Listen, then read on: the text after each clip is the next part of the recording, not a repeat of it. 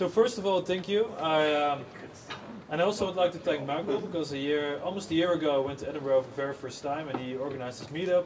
And I decided to come and visit him and some other friends we made at a conference about a year and a half ago. So Michael, thanks.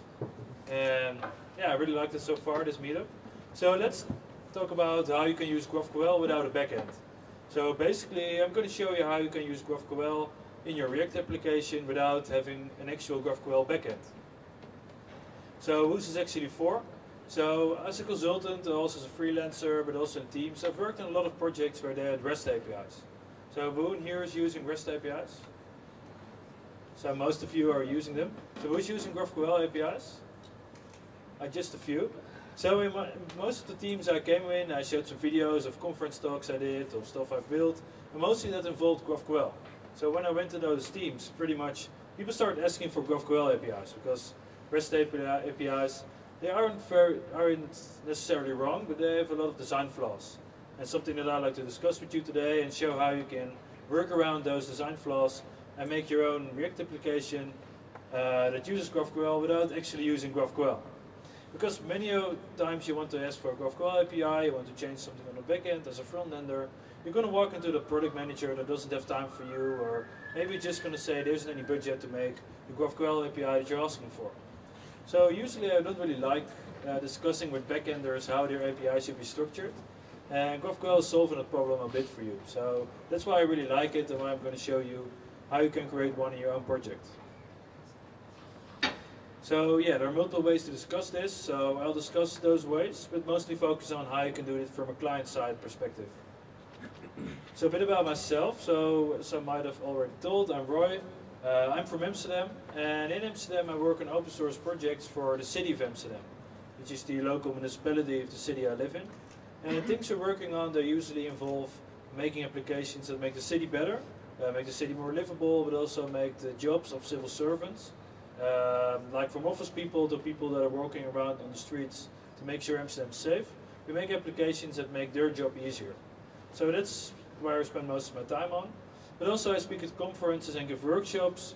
And I also have my own startup, which is Switchbay, and it's a marketplace for electronics, where you can basically sell used iPhones or game consoles or any other stuff you would like to get rid of that can be considered in electronics. So this is about myself. So let's discuss one way you can actually have a REST API and you maybe want a GraphQL API. Because suppose you're working on a great project and the stack has already been chosen for you. Basically, this project has been named the e-commerce platform of the future. So I don't know if you have an active LinkedIn profile. I've been probably I've got like dozens of messages from recruiters asking me to work on the next e-commerce platform of the future. Probably many of you have had emails like those, or the next social media application of the future. And then you're going to start talking with them, and they probably is going to show you the stack. Probably there might have been an architect already, or maybe their CTO has made a plan for what this will look like. And as we're at a React meetup, you're going to assume it involves React. Maybe recruiters are stupid and they ask you for an Angular project. It could be. So suppose we've got this stack for the e-commerce platform of the future.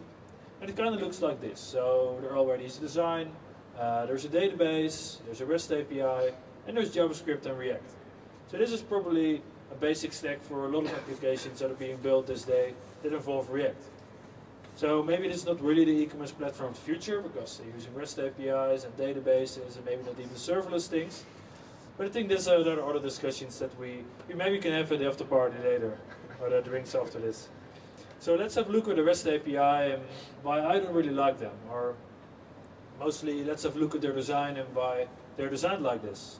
So REST APIs, as you probably all know, have multiple endpoints. And this can have some complications for applications, like maybe like this. So if we look at an e-commerce application again, UI is on the left, and you can see there's a REST API on the right. So this will be 3 endpoints that needs to be fetched to fill this UI with data. So one endpoint is going for products, another one is going for the categories, and then another one is going to get your reviews in there. So these are 3 requests you need to make every time you want to fill this UI with data.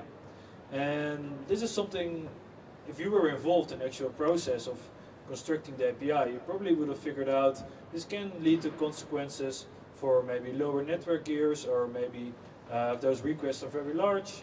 So probably at this point I hear you thinking, maybe we can reconstruct the API, or maybe we can look for other ways to create an API to fill this UI with my data. So maybe you're going to go up to your backend team and say, hey, we want a GraphQL API. You're going to start going to your product manager. I can work with this. I can't work with this tech because it doesn't really involve the things I like to use, and it's really hard to fill this UI. And probably in that situation, your product manager will say, we won't do that, we don't have any resources, just continue with your job and make the UI as I wanted you to do. So at this point, you're already struggling with having to fetch all those endpoints to fill this UI. And you must continue as the brave front-end developer you are, because you're hired for a job, or maybe you're really involved in this, so you really need to construct this, this application. So this is our current situation we're at. So we're filling this UI with all those endpoints, and it all looks pretty, all looks well. But then you need to consider that REST APIs also return fixed data structures. So you will know that those endpoints will return the exact same data whenever you request them with all those fields in there that are there by design by your backend developers. So this is a REST API, and all those endpoints are used in our application. And all those endpoints will have their own data definition. It will probably look something like this. So it's a big JSON file. It has all those fields in there, maybe nested relationships, maybe there are arrays in there. It can get pretty messy real soon. And maybe they don't even have a Swagger for you installed, so it makes it even harder. And the only thing you're actually using from this endpoint is just a little bit of data. And you can imagine that this will go like this for all those endpoints that you're trying to fetch. So just to make this single UI, you need to fetch 3 endpoints, and also you need to fetch a lot of data that will be injected into your application. So every time you use a load set UI, and then leaving out that you might have not caching in place or not, maybe you have a lot of great caching in there and it wouldn't be a problem. Because this is something I usually also see at some projects. They have APIs that are designed in a way that they are really heavy for the end user, and then they just solved it by putting multiple caching layers on top of it. So actually you're not really fixing the problem, just making it worse actually in terms of usability for developers. But we'll get to that later. So this UI needs 3 endpoints and 3 endpoints with fixed data structures to actually fill it. And then something I already mentioned is developer experience, because developer experience for REST application isn't that great. So like I told you before, if there isn't any Swagger declaration in there, so you can't really investigate the API, it's really hard to find out what data is in there. So often I find myself just going to Postman or going to the browser and see what my endpoint looks like what fields it returns. And it's really a big problem if there isn't a fast declaration of what those fields are. So often you find yourself just going to the browser and finding out what data is in an endpoint. So at this point I actually got really frustrated, and I started asking for that GraphQL API again, because I really want to use it in my application, because REST isn't that great for most mobile applications or like web applications you're building. And again, you probably have resistant product managers that don't like to help you with it, and they're like, oh, we got an API, it works, we've got an UI, you're building it, and probably it can all work, right? It doesn't really matter to me that my user needs to fetch 3 different endpoints and have a really big data latency. Most people don't really care about this, because either they're using a very fast computer or they have a lot of caching mechanisms in place. So at this point, and this was an actual product I once built, so I started to wondering, what can I do to fix this problem for me? Like, one thing that isn't going to happen is my backend developers changing my APIs, because those are already there. Maybe the backend developers already left the project. So you have to work with the REST APIs that are already there.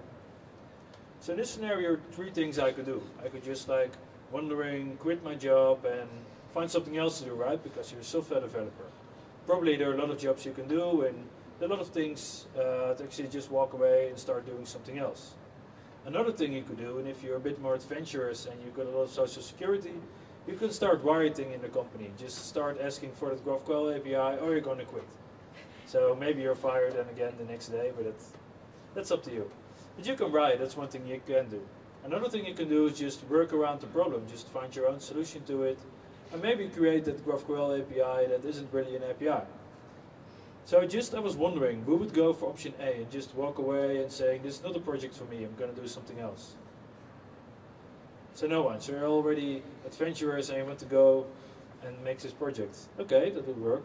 So who would riot? Who would start? Only one people would riot. So who would go for option C? So actually a lot of people have already quit the job, I guess, because I mostly saw just half the hands. So I guess if you don't say anything, I'm just gonna assume you're gonna walk around it because you're sitting here at this talk and it talks about. Yeah, that's my scenario. So just work around it and find your own way to create this GraphQL backend, or not really a backend, but this API, to fix the problem with REST. So this meme I created for is actually just go around the problem, and this, believe this was somewhere in Poland, like the home country of Michael, so maybe that's why I found out this photo. No recollection. This could be a bicycle lane, I think. In Amsterdam we've got a lot of bicycles, so it could have been Amsterdam as well. Now let's see. So in this scenario you would have multiple options, right? Because you can work around this REST API, maybe from server side, from client side, or maybe from a different side as well. Maybe there are other invention solutions to this problem. And we can't go into detail of all those options because there is a lot of options you actually have. So one of the things you might actually think about first is creating your own GraphQL server. And this is something that's easier than you think. Because recently at the city of Amsterdam, which I was talking about, we're working on a lot of open source projects. And one of the things I'm working on, it's an open data platform where you can find all the data from the city, from existing, so we fetch those data from APIs, we deliver data sets, we have panorama videos in there, like those 360 things you see in Google, but then better and more accurate. We have all those data objects in there, and they're either APIs or they are data sets, and they don't have a fixed structure. So every time we fetch one of those APIs, it will return different fields in different formats with different standards.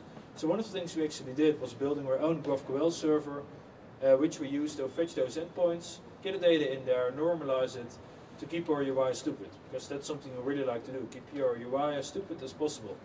Because you don't want all that logic in your UI to normalize data, to catch data from different sources and tie it all together. That's something UIs weren't actually built for. And something I really see UIs being used for a lot more. Because with React you can do a lot of things. And one of the things you can do is make simple stuff extremely complex. And that's something I see a lot with React developers are really good at making really simple stuff like UIs really complex, because you want to take away a lot of things the backend does, because usually it seems a bit more fixed and less flexible from something you want as front-end developer.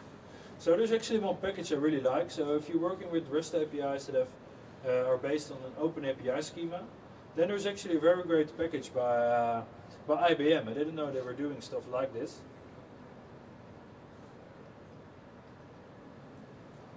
Something that IBM has built is this package that I recently started using when like I told you, we've been converting REST endpoints to GraphQL APIs because we liked it so much and because we want to normalize the data. But something then I figured out was IBM that created this package. So with this package you can actually transform open APIs to GraphQL APIs, and you don't need to do any setup at all because they've got a CLI which you can use if you maybe want to test it. So I used this CLI just real quick to see what an open API with a Swagger playground will look like if you transform it to a GraphQL API. And that's something you'd usually do with this CLI. And if you go a bit low here, yeah, usually actually what it does, it transforms your schema from Swagger, from your open API to a GraphQL schema. So if you know how GraphQL works, it's based on schema. So every time you send a query to the server, which you can actually see on this part. So in here you're sending a query to a GraphQL server, and this is based on your schema. So as you can see, the schema will translate to a GraphQL schema, which is based on your open API schema. So that's actually very useful because I found out about this package and it really helped me figuring out how REST APIs were structured and what kind of data was in there. As you can see, it can work for nested data links as well. And nested data is very interesting if you look at OpenAPI because the way it's constructed over there it's a bit different from how you would construct it in JSON or maybe in GraphQL as well. Because you got links and you got, it's just how JSON works. But as you can see, it automatically translates all these things for you.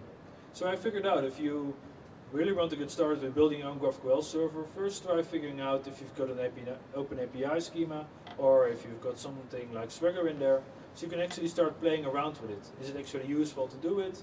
Do you like GraphQL? Do you like the syntax? Can you work with it? Can your team work with it? So I found out that this was really useful to get started with something like this.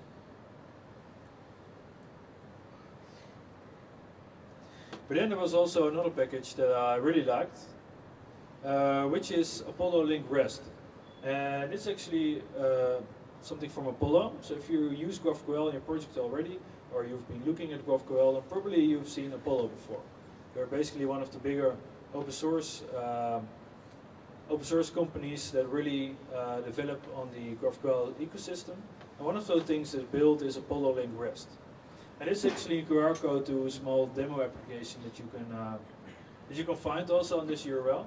And in here, actually, what I've done, I've used Apollo Link REST to fetch REST endpoints instead of GraphQL endpoints. So usually you would need to have a fetch function to do this, or maybe use something like Axios to optimize your fetch request. But you can do the same thing with Apollo, and then you can use the GraphQL query syntax instead of using just an endpoint, which would be a REST endpoint.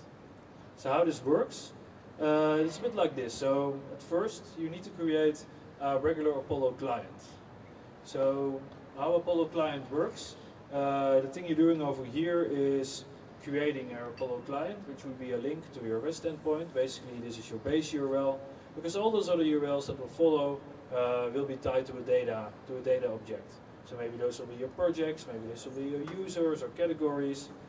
So what I'm doing here, I'm creating an Apollo client. I'm also using in-memory cache to cache things and to make sure that whenever I reuse this query somewhere in my application, it won't be fetching it from my servers again.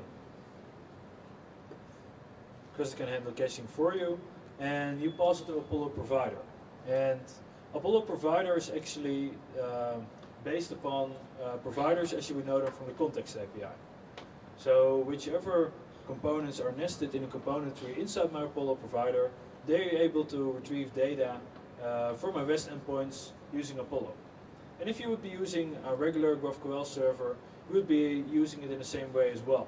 So actually something you can do, which I'm not sure if I added it to the demo, but something you can do actually is having a GraphQL server, fetching, not really fetching, but sending queries to the GraphQL server, and then next to it also use REST endpoints in that same Apollo client. Which actually helps you, because if you have a GraphQL server yourself, and maybe some projects you're using don't have a GraphQL server, you could actually use REST endpoints in the same application, which really makes it easier to handle your data inside the application. And then once you've set it as Apollo provider, the information from your client will go into the context, and it will be wrapped as provider. So if you would go to a component that's inside this component tree, you can actually do something with that client. So you can send requests to your REST endpoints and get the data back that you would like to display in your UI. So that will look something like this. So basically we're using our React Apollo component. And React Apollo recently also came up with their own hooks package. You can also use hooks. And here you can see I've got a query component, which basically is using the render props method to get the data from my REST endpoint or regularly a GraphQL endpoint. And the same thing you can do with hooks. So this is a query component. Instead you also have to use query hook, or when you're talking about mutations, here's a use mutation hook. And this will work with Apollo Link REST as well. So what I'm doing here, I've constructed a query, which is the constant get product query, and I'm calling this, I'm adding this query to my query component.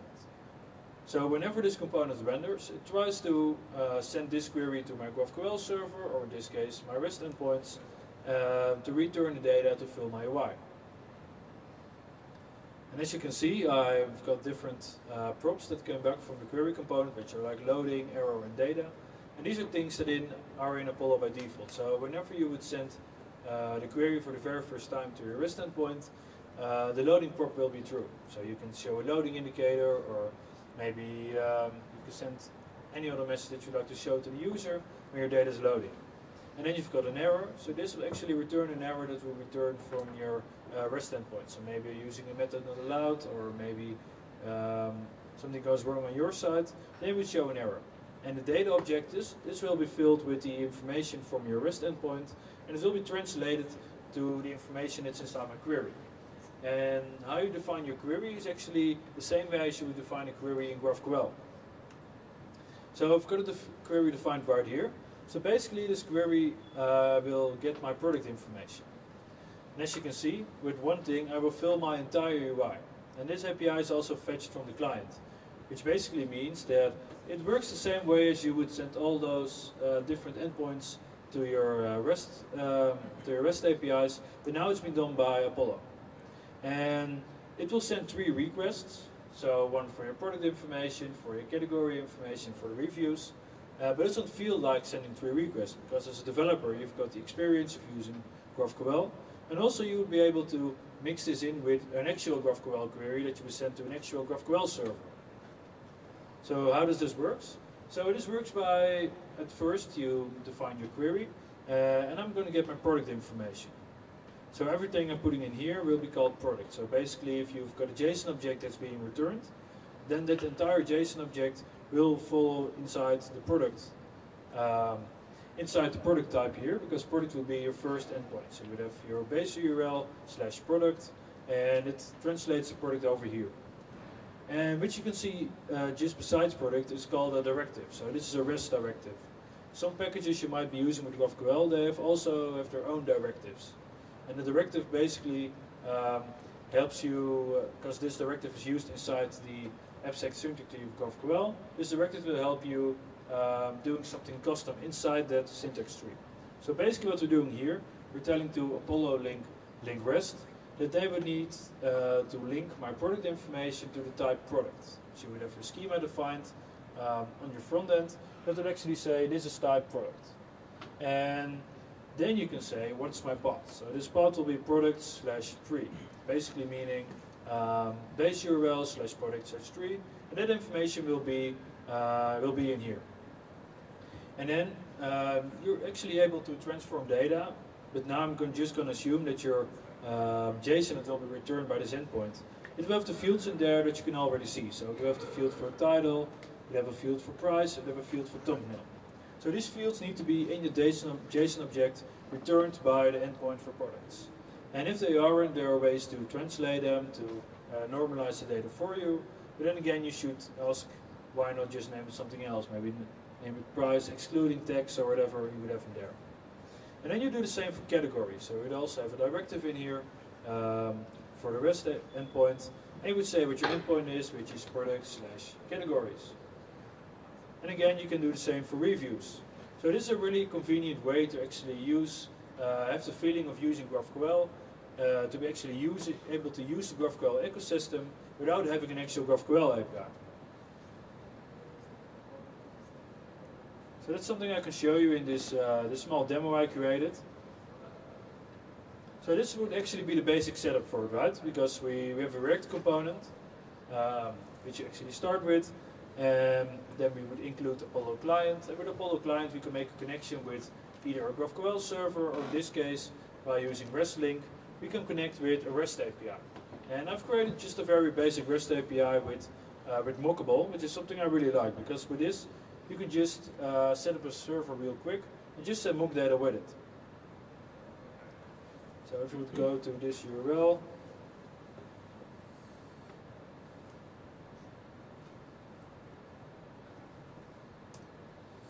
we'd find nothing right here because we don't have any endpoints defined, but we have one for products. So this is actually my mock REST API. So I've created a REST API, and this REST API will have fields in there, which I also used in my UI. So this is basically the title, the thumbnail, the price. These are fields I will actually want to using in my UI using Apollo. And also you can see this one has some links with relationships. You can also define relationships when you use something like OpenAPI. And in my application I actually have Apollo client, and I've defined I want to use in-memory caching, and also this is my base URL. So this provider that I created, it the clients get passed to it. And then inside here is the product component. And the product component is actually where my UI would be and where my query components would be. And the UI is also something you can see on the right here.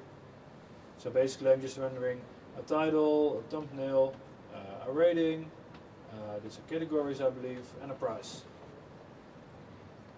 And inside my products component you can see I actually created a GraphQL query based on the information that's inside my REST endpoint. So what I've done here is I'm getting my product, I've defined the product and I've defined an ID for the product. And this ID is something you can use when you define the path that needs to be fetched from your REST endpoint, because you want things to be dynamically, right? You don't want to be fixed to things you put in the path, you want it to be dynamically and being able to send arguments to the GraphQL query. And then you can see I've got all these fields in there, and I've also defined a relationship. So actually I've got a relationship with categories and reviews, and then how that would come back with my query component would be like this. So I send my query to it, I send my variables to it, and then it will get me the data which you can see here. So now reload this, you can see a small loading indicator, and then the actual data. And the query component actually fetches the data from all those endpoints. So if I would go to network request here, you can still see it's doing all those requests for you.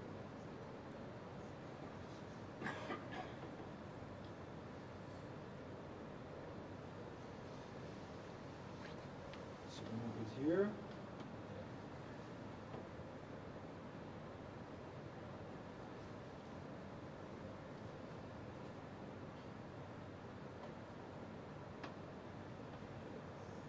Okay, so once I refresh this, you can see it actually, it's going to make the request to my server, and it's going to get all the data in there. So as you can see, this is like my product information from Mockable, so you can see whatever's in here, like the price, the titles in here, there's also the title that's being displayed there.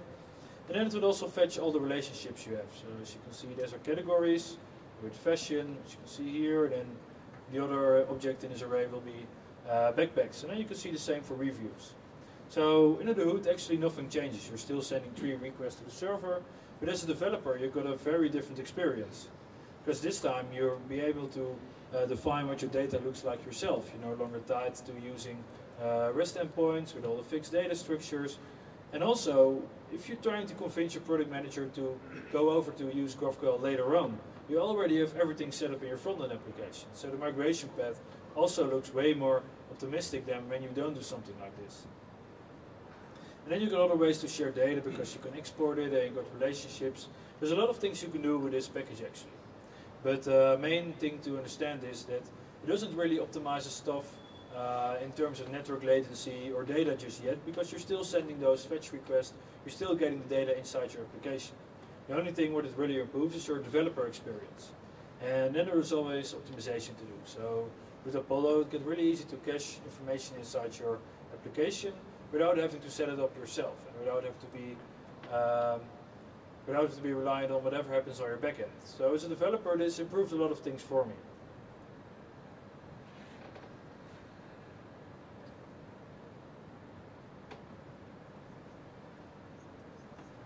So yeah, this again, you can see the query right here. Oh yeah, like I told you, I didn't show it in code, but you can also mix it together with actual GraphQL queries and then just leave the directive out. And then Apollo would help you figure out what should be fetched from the REST endpoint and what shouldn't be. So basically at this point I hope I really convinced you that you would want something to use like GraphQL in your application, even when you're using REST. Because REST isn't, by design, REST isn't really that easy to be using in application or in UIs. Because there's actually a very nice documentary about how the guys at Facebook actually came up with GraphQL, because their main issue with REST APIs was not really to fix endpoints, but mostly all the data that was returned from endpoints. So they have, this was back in 2013 I believe, and in 2015 GraphQL became publicly available.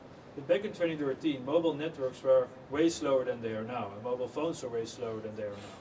So for them they really had a problem with those big REST endpoints and all those big REST data fields getting inside applications. So that's how they actually came up with this.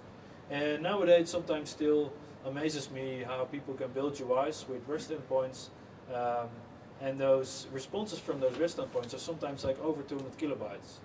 And then people are complaining about keeping React applications small as possible. So your bundle might be over 300 kilobytes. Oh, that's a real problem. But as long as you're sending requests to REST endpoints that return 300 kilobytes, it doesn't really matter if your bundle size is 300 kilobytes because the user still has to download it. So that's something to really keep in mind when talking with your backend developers about how to design APIs. So with this information, I hope you, if you're not using GraphQL already, you've got some new inspiration and actually might want to go to your product manager or to your backend team to start asking for a more developer-friendly and also a user-friendly APIs like GraphQL. So your product manager might just say, yeah, just start creating that GraphQL server. And yeah, I believe we've got some time for questions after this as well.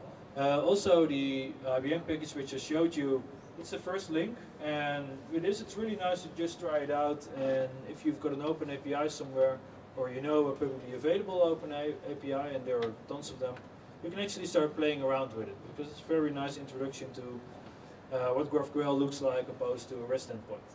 And also on Apollo you can find tons of information about not only the package I showed you, but also about creating a GraphQL server or creating a GraphQL client.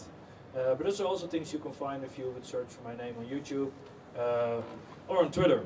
Thank you.